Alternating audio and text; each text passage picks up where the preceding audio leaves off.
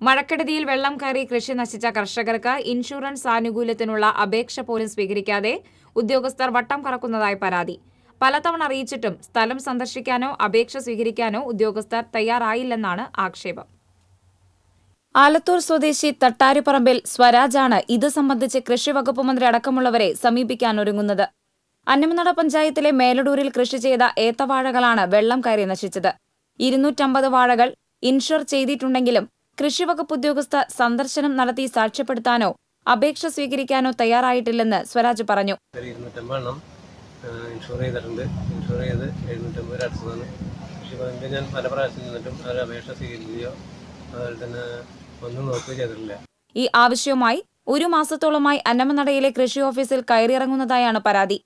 പ്രളയത്തിൽ 700 വാഴകൾ നശിച്ചതിന് നഷ്ടപരിഹാരം ലഭിക്കാത്ത വേദനയുള്ളപ്പോൾ തന്നെയാണ് ഇൻഷുർ ചെയ്തതിന് ഈ അവഗണന നേരിടുന്നത്. പാട്ടത്തിനെടുത്ത സ്ഥലത്താണ് ഓണത്തിന് വിളവെടുക്കാവുന്ന ഏത്തവാഴ കൃഷി ചെയ്തത്. എന്നാൽ ഭാഗികമായി നശിച്ച വാഴകളുടെ കുലകൾ പോലും വെട്ടിയെടുക്കാൻ കഴിഞ്ഞില്ല. കൃഷിവകുപ്പ് ഉദ്യോഗസ്ഥർ സ്ഥലം സന്ദർശിച്ച് സാക്ഷ്യപ്പെടുത്തി അപേക്ഷ സ്വീകരിച്ചെങ്കിൽ ശേഷിക്കുന്നവയെങ്കിലും ചെറിയ വിലയ്ക്ക് വിൽക്കാമായിരുന്നു. ഇത്തരത്തിൽ നിരവധി കർഷകരാണ് അന്നമനട കൃഷിഭവന്റെ പരിധിയിൽ ഉള്ളതെന്നും അറിയുന്നു. TCV news, Mala.